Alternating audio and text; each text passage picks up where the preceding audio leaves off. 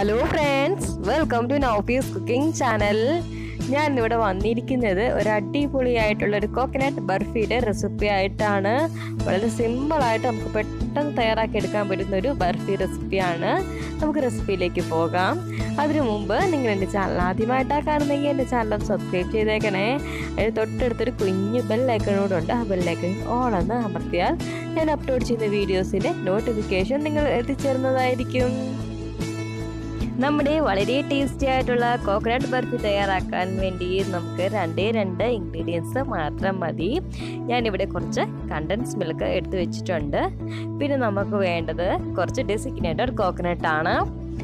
ഇനി നമുക്ക് നമ്മുടെ ഡെസിഗ്നേറ്റഡ് കോക്കനട്ടിലേക്ക് ഒരു 3-4 ടേബിൾ സ്പൂൺ കണ്ടൻസ് മിൽക്ക് കൂടെ ചേർത്ത് കൊടുക്കാം.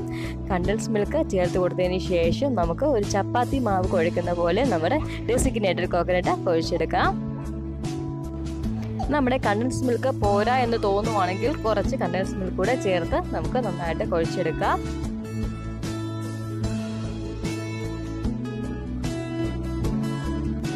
നമ്മുടെ ഡെസിഗ്നേറ്റഡ് കോക്കനട്ട് ഒക്കെ നമ്മുടെ ചപ്പാത്തി മാവിന്റെ രൂപത്തിൽ കുഴച്ചെടുത്ത് വെച്ചിരിക്കുകയാണ്.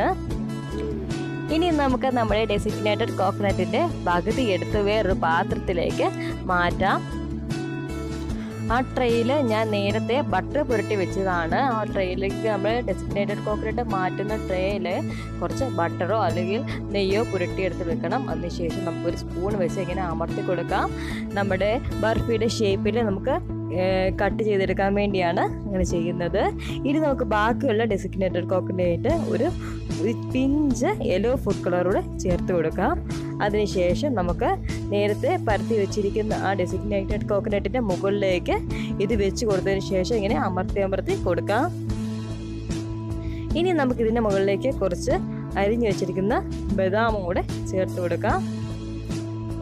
എന്നിട്ടൊന്ന് ജസ്റ്റ് ഒന്ന് അമർത്തി കൊടുക്കണം. ഇനി നമുക്കിത് 2-3 മണിക്കൂർ ഫ്രിഡ്ജിൽ വെച്ചതിന് ശേഷം കട്ട് ചെയ്തെടുക്കാം. ഫ്രീസറിൽ വെക്കരുത്, ഫ്രിഡ്ജിന് താഴത്തെ തട്ടിൽ വെച്ചാൽ മതിയാവും. ഇതാ നമ്മുടെ വളരെ ടേസ്റ്റി ആയിട്ടുള്ള അടിപൊളിയായിട്ടുള്ള കോക്കനട്ട് ബർഫി ഇവിടെ റെഡിയായി കഴിഞ്ഞിരിക്കുന്നു.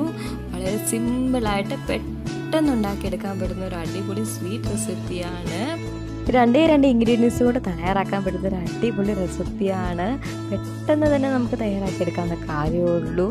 നമ്മുടെ വീട്ടിൽ വിരുന്നുകാരൊക്കെ വരുമ്പം അവർക്ക് പെട്ടെന്ന് തയ്യാറാക്കി കൊടുക്കാൻ പറ്റുന്ന ഒരു ഈസി റെസിപ്പിയും കൂടിയാണ്. പിന്നെ എല്ലാവരും ട്രൈ ചെയ്ത് നോക്കുക. പിന്നെ നിങ്ങൾക്ക് എൻ്റെ ഈ വീഡിയോ ഇഷ്ടമായെങ്കിൽ നിങ്ങൾ ലൈക്ക് ചെയ്യുക, ഷെയർ ചെയ്ത് നിങ്ങളുടെ കൂട്ടുകാർക്ക് എത്തിച്ചു കൊടുക്കുക. നിങ്ങൾ ഇതുവരെയും നോഫീസ് കുക്കിംഗ് ചാനൽ സബ്സ്ക്രൈബ് ചെയ്തില്ല എങ്കിൽ ഒന്ന് സബ്സ്ക്രൈബ് ചെയ്തേക്കണേ പ്ലീസ്.